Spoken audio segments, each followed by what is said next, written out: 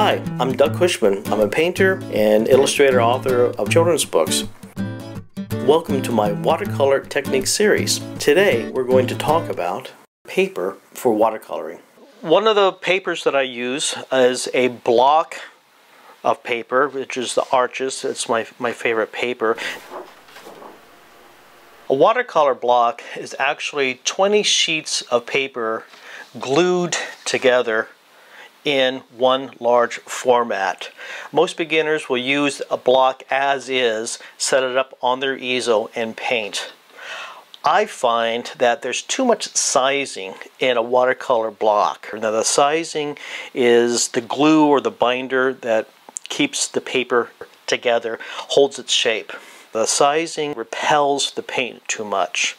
So what I like to do is remove each sheet as I use it and wet it down before I mount it on my board. Okay, I'll be cutting the paper from the block now. So I take my knife, insert it in between two of the sheets like this, and just slowly and carefully cut the paper from the block itself. You can use just the handle of a brush or a pencil perhaps. I find the knife works a little bit better because it's thinner and makes the job just a little easier. And there is my full sheet of paper. Okay, I'll take my big piece of cardboard here, take the paper I just cut off of the watercolor block, and I'll tape it like this onto the board.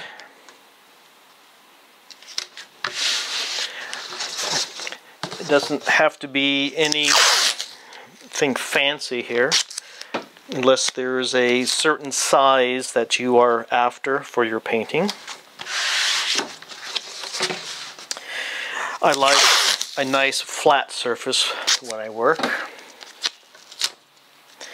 and this gives me a nice large flat surface to work on for my watercolor. And there it is. Okay, I'll take my sponge now. Make sure it's a clean sponge. You don't want any dirt or anything on your watercolor paper. And I just wet it. Just make it damp. It doesn't have to be soaking. This is just to get some of the sizing off of the paper.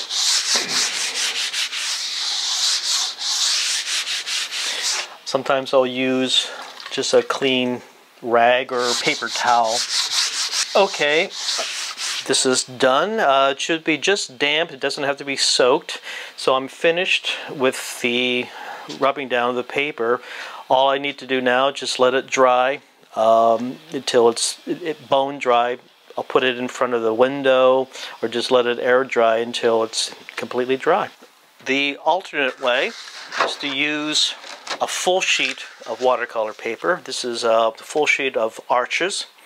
And this is the size you use where you can read the watermark. There's less sizing in the paper itself, so it's easier to work with. I can remove the step of preparing the paper with the water, just cut it, mount it on the board, and that's all. Okay, I've got my half sheet of watercolor paper, and all I need to do now is just put it onto the board itself. This is just a regular piece of plywood that I'm using. There are about 2-3 different ways that I can mount the paper. The easiest way is to just take some simple clips,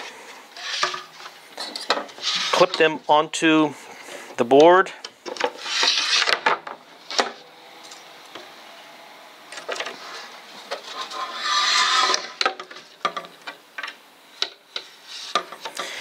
and it's ready to go.